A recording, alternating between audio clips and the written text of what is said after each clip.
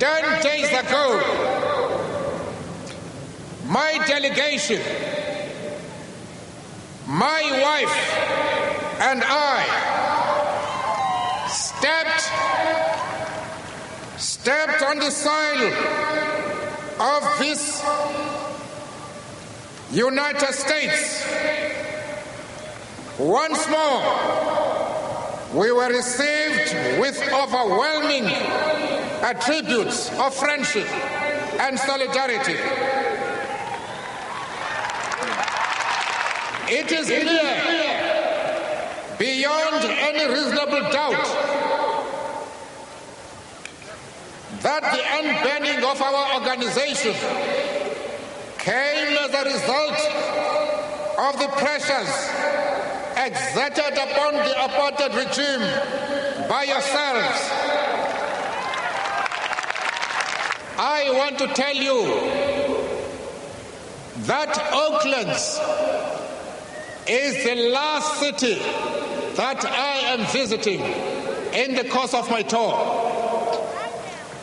Let me assure you that despite my 71 years, at the end of this visit, I feel like a young man of 35.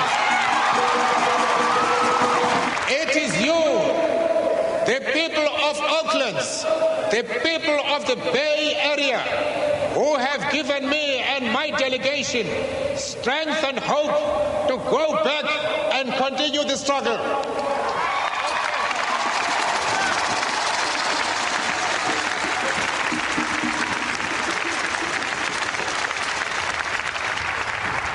You must remember that you are our blood brothers and sisters.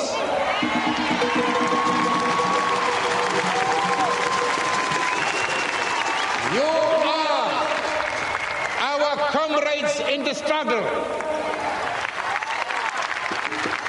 Remember that we respect you. We admire you, and above all, we love you all. Thank you. Thank you. I was there that day, in person. I was 17, and the Oakland Coliseum, of all places, in Oakland, California, was Nelson Mandela's final stop on a tour of the United States that he took upon his release from prison after 27 years. This was less than 6 months after he was freed from prison. He's in his 70s. He'd not been free in decades, and he took this exhausting tour. And you would not think of the Bay Area and Oakland as being must-do stops on that kind of a tour. But Nelson Mandela, upon getting out of prison, made a specific point of traveling to Oakland, California, because Oakland, California, and Berkeley and San Francisco all had passed municipal policies that insisted on divesting stock from any company that did business in South Africa.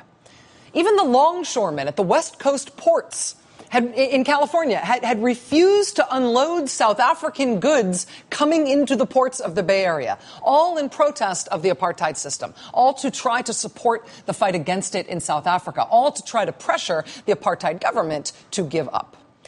And so Nelson Mandela came all the way to Oakland to say thank you for doing that. It mattered. It is part of why I am free, and it's part of why apartheid is ending. And that decision about divestment was not an uncontroversial one in American politics at the time. President Ronald Reagan was vehemently opposed to that strategy. He and British Prime Minister Margaret Thatcher actively opposed sanctions against the apartheid regime. Margaret Thatcher went so far as to call Nelson Mandela a terrorist, but that's another story. But under Margaret Thatcher and Ronald Reagan, the United States and the United Kingdom both voted at the UN to block international sanctions against the South African regime. Despite their opposition, though, by the late 1980s, there was enough public momentum in favor of blocking trade to South Africa. There was enough public momentum in favor of it that the U.S. Congress passed something called the Comprehensive Anti-Apartheid Act in 1986. It banned all new investment in South Africa. It blocked the importing of most South African goods. And President Reagan was vehemently against it. He went so far as to use his presidential veto to try to stop it. Mr. Reagan on Friday vetoed a bill that imposes economic sanctions on South Africa. The bill limits U.S. investment in South Africa and bans U.S. imports of South African uranium, coal, steel, and agricultural products. Mr. Reagan is opposed to the sanctions, but he must convince at least 20 senators to change their positions if the veto is to be sustained. Both sides say that is unlikely. President Reagan's veto was not sustained. It was overridden by an overwhelming vote in both the House and the Senate, including many, many, many members of his own Republican Party. It was the first override of a presidential veto on a foreign policy issue in the century. And anti-apartheid leaders credit those sanctions and credit the private divestment movement around the United States and around the world with bringing about the pressure and the isolation that was necessary to eventually humble the apartheid regime, to humble the ruling South African government and bring them to the negotiations that eventually freed Nelson Mandela and brought an end to the apartheid system. The fight here to do that was nothing compared to the fight in South Africa, but politically it was a heck of a fight here too. Joining us now is former California Congressman and former Oakland Mayor Ron Dellums. He was the sponsor of the 1986 Anti-Apartheid Act. Congressman Dellums, it's nice to see you. Thank you very much for being here. It's my honor to be here. I'm one of your great fans, my friend. Well, thank you. Tell me what led you to sponsor the Anti-Apartheid Act in 1986? A little-known fact in history is that a group of African-American employees of the Polaroid company, which took pictures that were in the passbooks of black South Africans during the apartheid regime, were inspired by the organization of the Congressional Black Caucus in late 1971. They came down to Washington, D.C. because they were concerned about trying to make a statement of divestment of Polaroid and its partnership in the apartheid, cooperation in the apartheid effort. The Congressional Black Caucus asked me to meet with these folks. I met with them, and we agreed to put a piece of legislation together, and I kept reintroducing it for 15 years and fought every day for 15 years until we finally got it passed by the House of Representatives. But it was a small group of militant Polaroid workers who had the courage and the vision to help begin that process. When the other side in this American political fight argued against you, when Ronald Reagan's side argued that instead they wanted engagement, that divestment would hurt the very people who you were trying to help, and it would hurt black South Africans more than anybody because they were economically disadvantaged. How did you rebut those arguments? Why did you eventually win such an overwhelming vote? Because people understood that if the folks who were feeling the oppression were the ones arguing for disinvestment, and they were. South Africans were arguing for divestment. Black South Africans, activists, were arguing for disinvestment.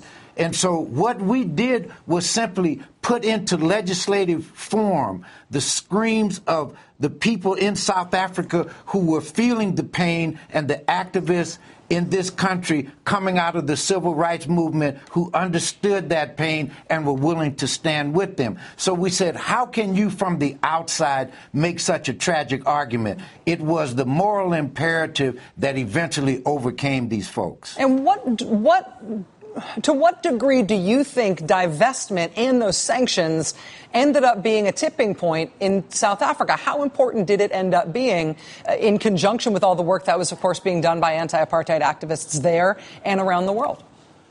A German journalist came to Washington, D.C. several years later, said that he had done a great deal of research. His research indicated that F. Edward de Klerk and Margaret Thatcher had a conversation. F. Edward de Klerk said to her, "What do you think I should do?" Her response was, the Dellums bill passed on a voice vote 2 years ago. It passed again on a record vote this year. Now the Democrats control the Senate.